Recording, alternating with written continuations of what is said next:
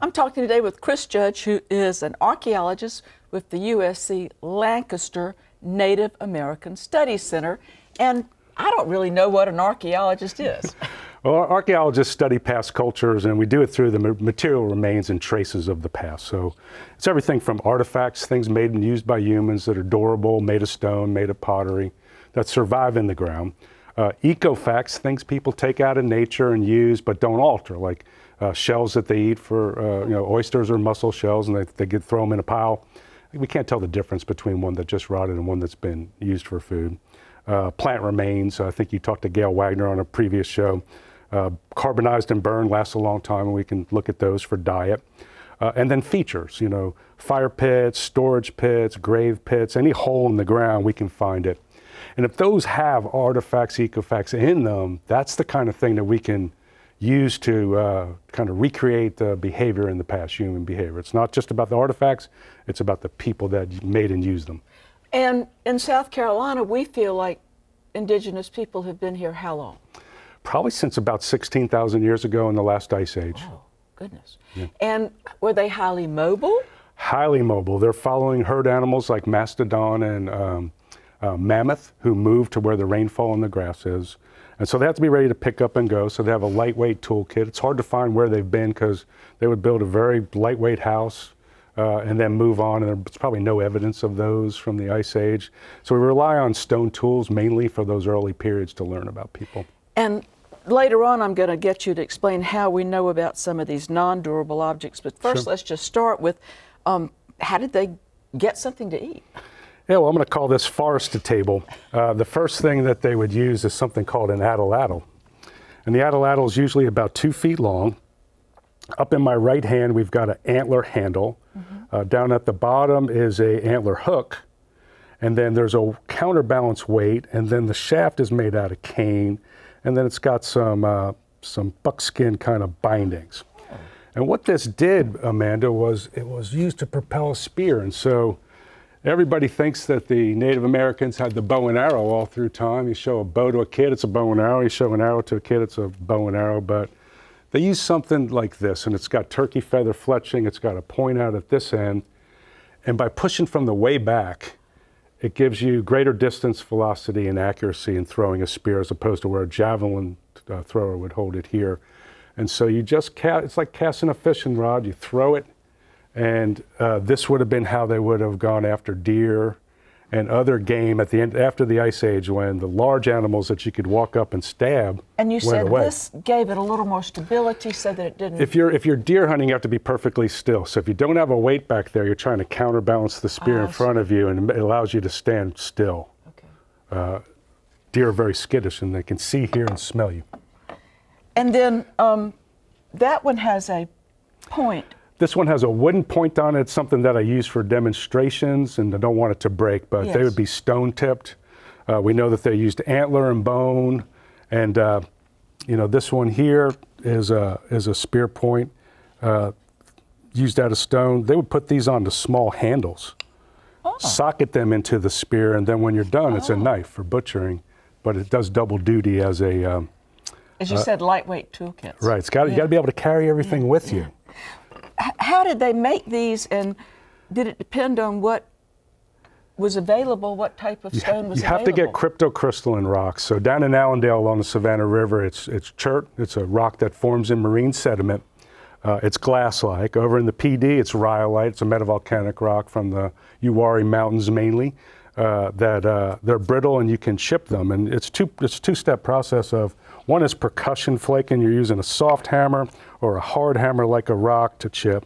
But before, I just want to say, I mean, you make it sound so simple, but this was a complex creation. This one is this is a scraping tool for working hides. Yes. So once you've killed the deer and you're cooking it for dinner, you want to tan that hide. You got to scrape it clean of all the little particles that are inside there. Okay. And so this is a uniface. It's worked on one angle and used almost like a carpenter uses a draw knife or a plane to scrape. All right. And so it can be used to work leather. It can also be used to work wood. Okay. But I'm just using this as an example of a percussion billet or a stone to do that. So you're percussing, or pressure is the other one. When you resharpen and get a nice edge, you're taking an antler tine and a handle that's set up in your arm here, and then pushing down and up to produce little, like serrated edge, like a steak knife. Oh, because that's what you're going to do with it. You're going to cut meat, right? And so the pressure fraking allows you to put a durable edge on there. These are sharper than scalpels. And then this, you said since you this had to do this for so long. This kind of locks it in your hand and gives you more control and pressure. Leverage. Okay. Yeah. Gosh, that's a lot of work, isn't it, all the time?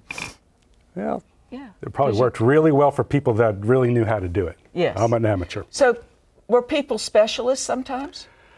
You know, you got to wonder if they were kind of like Renaissance folks that did everything, or if there were specialists. Based on humans that I know in the present, I would think some people were really good at it, and maybe you traded them. Say, I'm not good at it. Give me a couple of those, I'll trade something for it. But probably everybody had a rudimentary understanding of how to do it. If you wanted to cook meat, and I guess if it was absolutely fresh, you could eat some of it. Right. But if eventually you'd want to cook want to cook meat, then you need a fire. And you've always heard of rubbing two sticks together, right? And it's probably a little more complicated than that, involving the bow. And the bow is around longer before they use it as the bow and arrow. Musical instrument, right? The precursor of the piano and the guitar. So did these people use it to make those kind of tones sometimes? They may have. In Africa, they use a very similar one-string instrument like this. So probably that was universal. Could be. Yeah. And then, but what they do to make fire is they rub two sticks together, but they do it in a way that's far more efficient. So you wrap your spindle around your cordage, and then you stick this down into the hole. And this was something made specifically for this called a fireboard. You've got a little slot in the front, and you can see where it's been turned into charcoal from the pressure. And then you don't want friction up here, so you put a little oil off your skin on there, and you don't want to drill a hole in your hand. Oh. And so this just goes back and forth like this, and eventually a cone of sawdust builds up on the bottom there, turns into an ember, and then the little slot allows you to take some really dry inner bark of mulberry tree and drop that ember in there, and then blow on it, and you got your fire. So you've hunted and gotten some meat, you've got your fire, and now you want to cook. Yes. Well, they're going to use the marshmallow hot dog technique, put it on a stick and hold it over the fire. But they probably also want to use containers. An early container is the bottle gourd. Which was here. Which was here. We cut it in half, cut the top off of it. You've got a perfect container. Now, it's not fire durable. You can't stick it in the fire. No. But what they did was they took quartz rocks, quartz pebbles like these, put them in the fire, heated them up, and then dropped them into the water. Now what happens with quartz, it explodes. It heats the water, but it explodes and you get grits in your grits. It grinds teeth down. Oh my goodness. So at the coast, they make... So you say by the time people were in their late 20s or so, they really didn't have any teeth left. They could have serious attrition to their teeth, yeah. Which is going to affect your lifespan. Yeah, just from the grinding, yeah. At the coast, they make clay balls. We call them fire-clayed objects. They just ball up some clay, poke holes in it so when it heats and cools, the expansion doesn't crack it, and heat these in the fire and drop them in the container. Well, that was a big plus. Yes. And then up in the upstate, we have soapstone. It occurs in a band from Stone Mountain, Georgia, to the Mall in Washington, D.C., and it comes through Spartanburg, Cherokee County, South Carolina. And they could quarry this, and what they did was they made a hole in it because it's easy to drill, but it's a massive talc. It's very soft. You can scratch it with your fingernail. Heat these up, drop it in the water, and it's resistant to that shock of hot to cold. Eventually, So it didn't fill up the water with grit. No. So that was a plus. It solved that problem. Yeah. Eventually, they make the whole bowl out of it. Whoa. And this is a replica, and but you could use this to cook fish. You could put a little bear grease in there and put a fish in, just stick that in the fire, and let it just cook real slowly. Eventually, they start to make clay pots, and as they start to use really starchy seeds like maygrass, chenopodium, which Gail Wagner talked about in a previous program. Because we have to remember that the Three Sisters was way, way, way down the road. Yeah, far more recent. Yeah. But these little starchy seeds, it's like rice. You can't break into the bag of rice on the way home from the grocery store and start snacking. It's got to be simmered, and so containers that could do that were required, and so we see the rise of pottery vessels. Now, in doing some replicative work with this, I worked with a guy named Keith Grenoble who makes pots and uses them and cooks in them. Yes. And I was thinking we were going to do an experiment. I thought we were just going to make a stew or a soup standing up like that.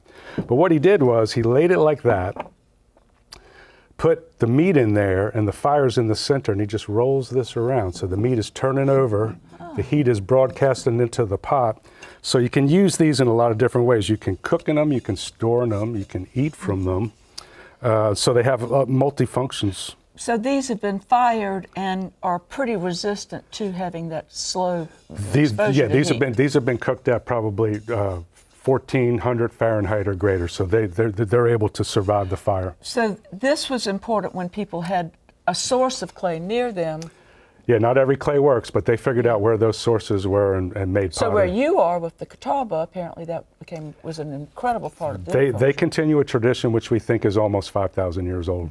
We have some of the oldest native pottery here in South Carolina for the whole country. And when I read about it, it sounds like they still like to go to the same original place. They are going to the exact same spot for hundreds of years, if not longer. Because they know the properties of the clay that comes from those places. They have a clay that they really feel is far superior to all other clays. And another thing that I brought with me today is a nutting stone. Again, it's soapstone. They've got these little pits in it. Let's hold it up so they can see it a little bit better. Yeah, it's heavy.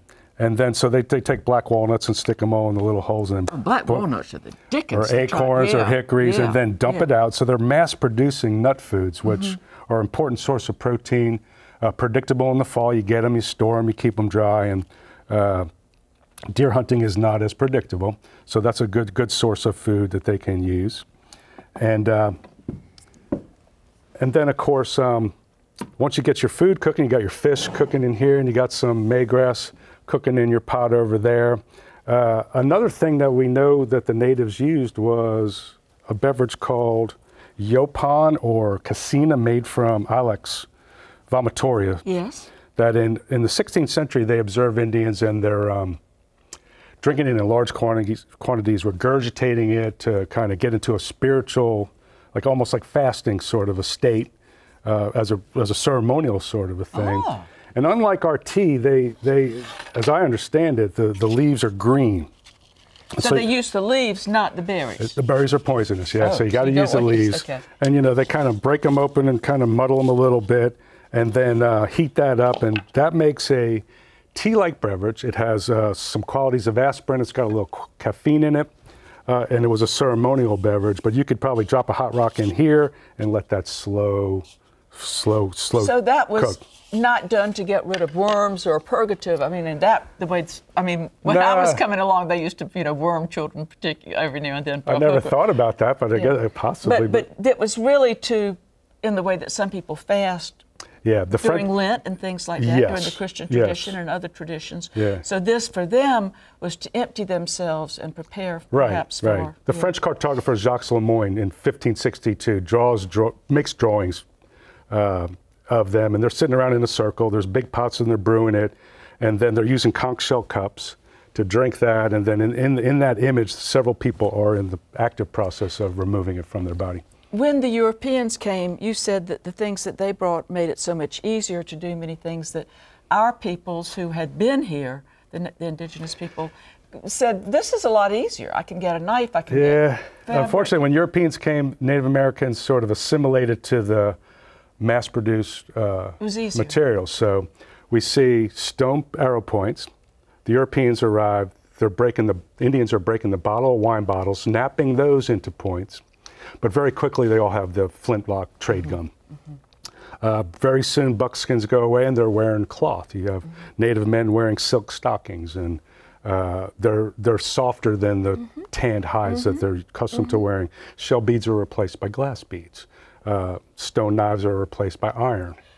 You told me a fascinating story about how it was kind of unbelievably circumstantial and serendipitous that we found out about these objects that did not last. Yeah, the fire kit that I showed is entirely of organic items, and so it rots away. But in the early 20th century, there was an Indian in California. He was a Yanni, and his name was Ishi. And last of his people, he was distraught, decided he would walk to the end of the world and throw himself off. The cattle herders had moved in and were exterminating his community.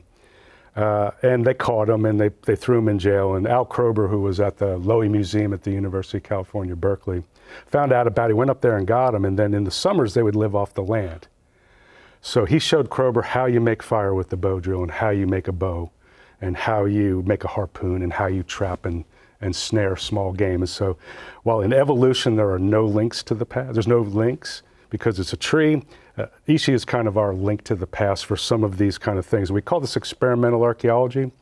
If we try to do some of these things, we bridge the gap between the static archaeological record, things that just don't tell us much, but the dynamic behavior that produces all of this. And of course, there's always the possibility that we're wrong, but it helps us engage in the past and kind of come up with some theories that are viable.